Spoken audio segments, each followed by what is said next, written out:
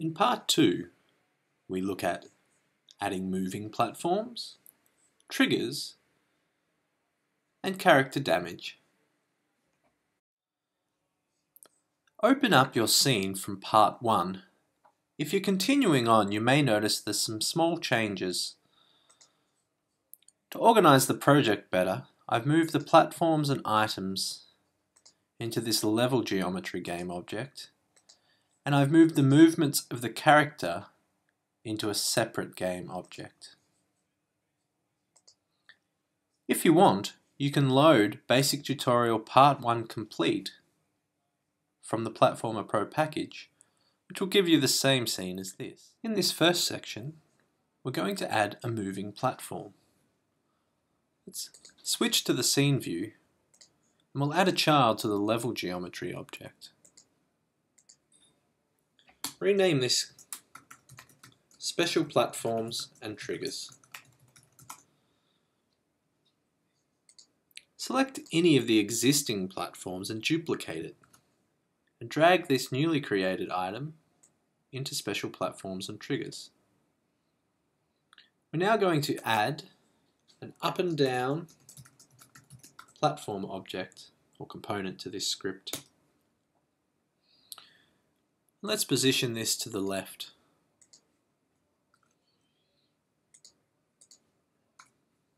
This script will move the platform up and down. We can set the offset for the top, which is the highest position the platform will reach, and similarly for the bottom, which defines the lowest position the platform will reach. We'll also give the platform a speed, which is the speed it will move at.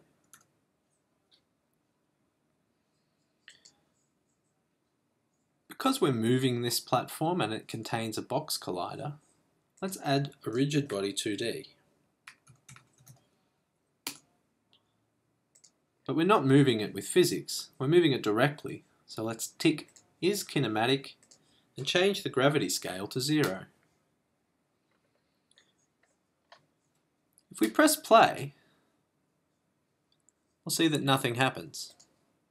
This is because we haven't yet told the platform to turn on. This is what these activation settings are for. So let's set activate on start, which means the platform will activate as soon as the scene is started. While we're here, we might change the sprite, just so our moving platform looks different to the other platforms. Let's hit play. We'll see we now have a moving platform, and our character can stand on that platform. Let's select our platform object and try some of the other activation settings.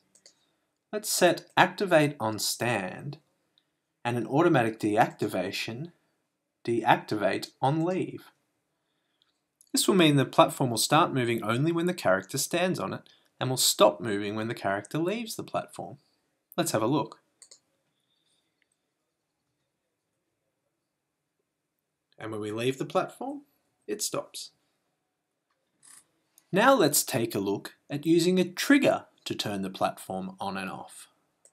Select the platform and turn the automatic activation and deactivation to none. We're going to delete this coin object.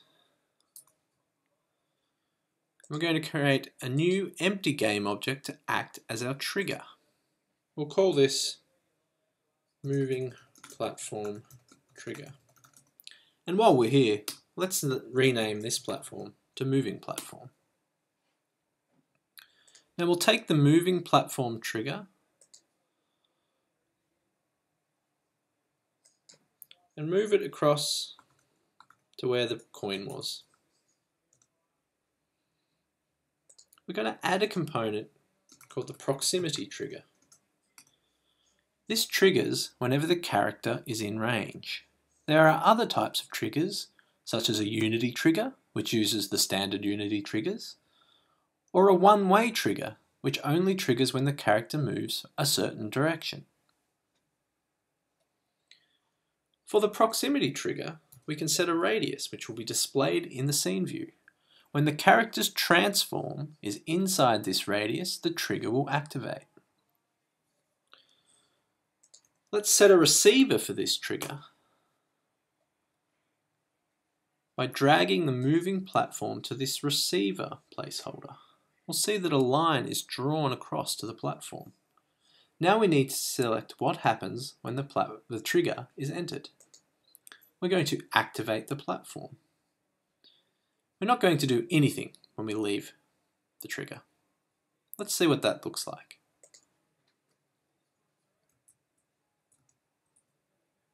When we enter the trigger, the platform is activated.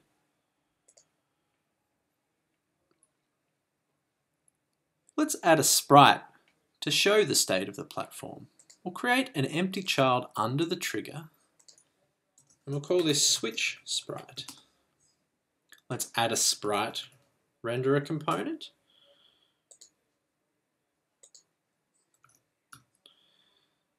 And pick a button sprite. Now what we want to do is listen for a change in this trigger and do something to the sprite so that we can see it's activated. So we're going to add an event responder and it's going to respond to the trigger events. When the trigger is entered, we're going to switch the sprite. We're going to use the sprite render attached to this sprite. And the new sprite will be this green depressed button. Let's take a look.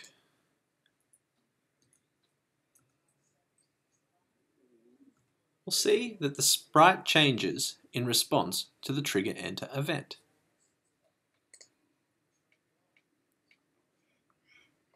Let's select our trigger again and add a leave action of deactivate platform. This means we'll turn the platform off when we leave the trigger. We also want to add a new event responder. This will respond to the trigger exit event or leave trigger event by switching the sprite back to the red button.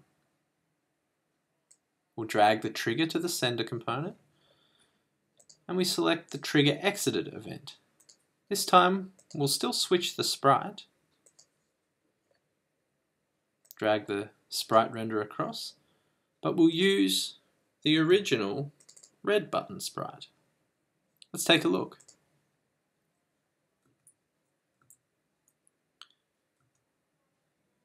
You'll see that the button changes and the platform is turned on and off as we enter and leave the trigger.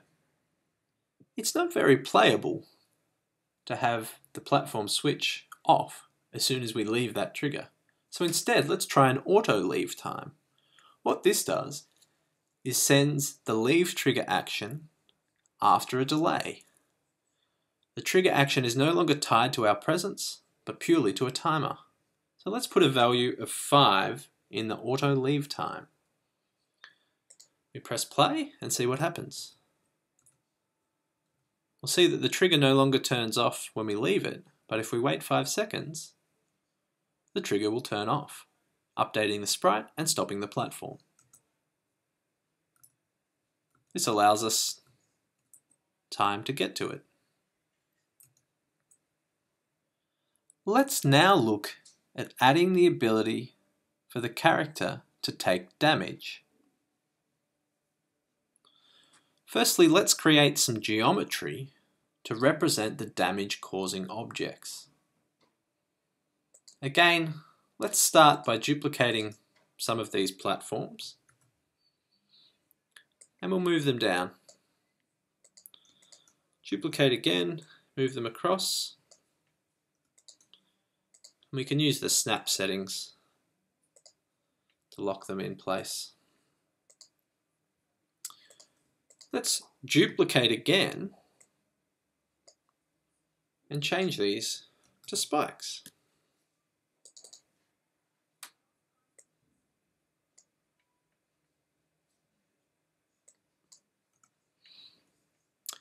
Now, in order to create spikes, we need to place them in a layer, firstly, that collides with the character. If you're using the default layers, there'll be a layer called Enemy Hazard, which is perfect for this. We also need to add a hazard component to these spikes and enter amount of damage that these spikes do. Let's say they do 1 damage. We have some other settings, such as whether these spikes also damage enemies, whether it's a one-shot, meaning they only cause damage once, and also a damage type, which allows you to have different damage types. For example, we could set these to be physical. We'll leave it at the default of none.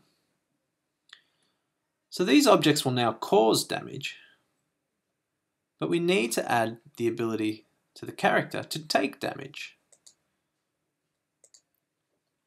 We do this using the character health component.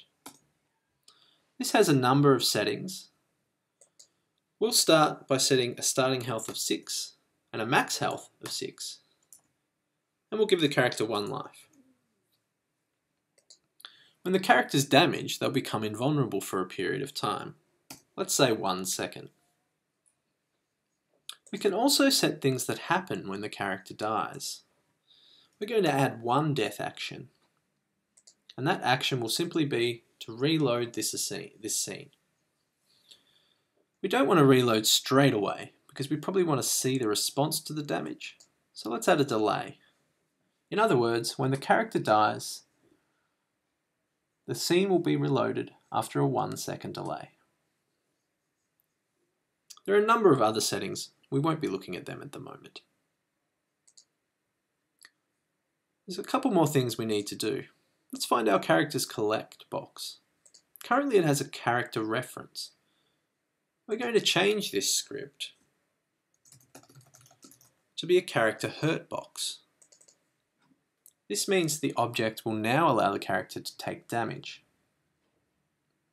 Finally, we need a movement to respond to damage. So let's add a damage movement component. Like other movement components, we can select what happens. Let's choose an animation with bobble. This will set an animation state and then bobble the character, bobble height into the air. So in this case, we'll use a bobble height of 0.5. Let's take a look at this in action. Before we do, let's rename these objects to Spike so that we distinguish them from platforms. Everything's ready to go. Let's hit play and see what happens. As we fall onto the spikes, we take damage. And after 6 damage, we'll die and the scene will be reloaded. Let's see that again. 1, 2, 3, 4, 5, 6. Let's add some UI components so that we can see our character's health. We'll switch to the game view. And we'll create an empty child of our canvas. Let's align this to the right top.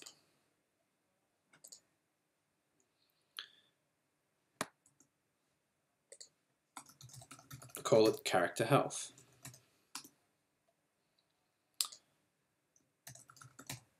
We'll add a UI health icons object to this. This shows sprites to represent character health. So let's set some sprites ordered from low to high to show the character's health. We've got 2 sprites. We're going to use heart half full and heart full. We also need to add images for each of the health icons. Let's set the heart image so we can see what it looks like for positioning. And let's make the size around 24 in both X and Y. We're going to need 3 of these because our character has 6 health and we have 2 states, full and half full. Let's rearrange these.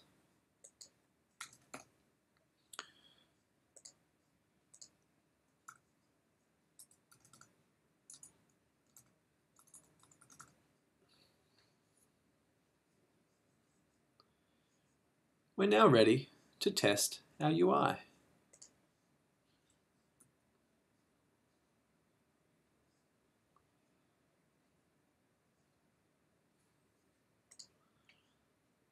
One thing we might want to do is rearrange the order there.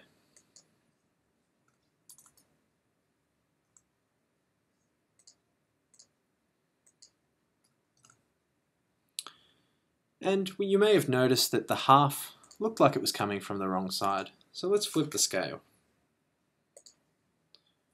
Now when we press play, our health bar's all but complete. As a final touch, let's add an empty sprite, which will be shown when there's no heart filling up the bar, but will let us know what our max health is.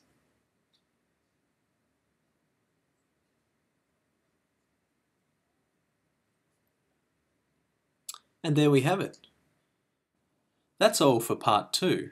In part 3, we'll look at enemies, power-ups, and the camera system. Stay tuned.